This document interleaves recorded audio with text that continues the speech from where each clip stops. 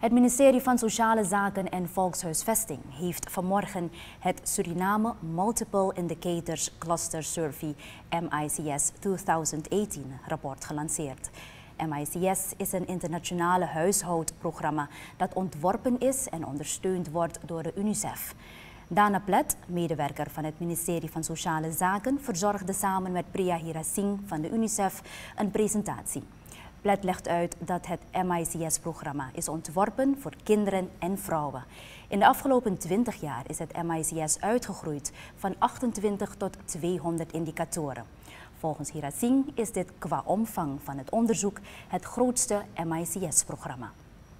We hebben dit jaar niet, dit onderzoek is er niet gewerkt met de normale papieren vragenlijsten. We hebben gewerkt met questionnaires op tablets. En die was met een speciale software. Alle informatie werd meteen verwerkt. En via de tablet. Data processing is ook gedaan samen met UNICEF. UNICEF heeft technische support aangeboden aan ABS.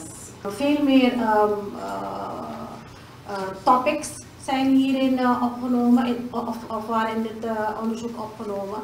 Zoals Dana zei, een mannenvragenlijst, maar ook wel de sociale programma's zijn in kaart gebracht. Ook wel een module over mensen met een beperking is hierin meegenomen. Niet alleen toegang tot water, maar ook wel de kwaliteit van water. Dus dat zijn de extra dingen die hier in dit onderzoek in MICS zijn meegenomen. Het proces is dus in 2017 gestart. Lijkt lang, maar het is allemaal binnen de periode waarin een MICS uitgevoerd kan worden. We zijn dus ook wel als land het eerste land in de regio met de launch van MICS 6. Volgens Ivan Snow, directeur van het Algemeen Bureau voor de Statistiek, zijn surveys met een nationaal karakter tamelijk duur.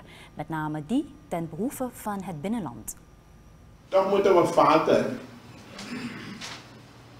de alleen tijdens algemene tellingen, zoals de volkstelling, pogingen wagen om metingen te verrichten in ons binnenland.